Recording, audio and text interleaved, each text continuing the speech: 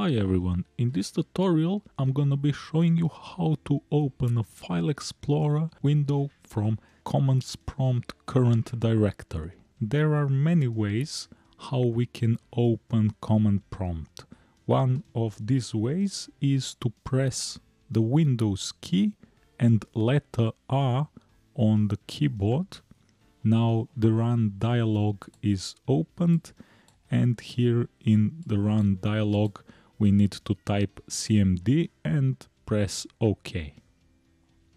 The other way is to click on the search box and to type CMD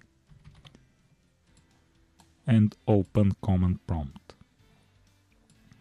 Here is our current working directory. If we want to open a file explorer window, we're gonna type start, and after start we're gonna type dot and press enter.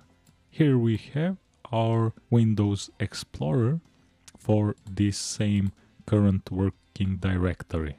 You can open with this command any current working directory. For example, we can open the Windows Explorer for the C drive with the same command. As you can see, now the file explorer is opened for this current working directory.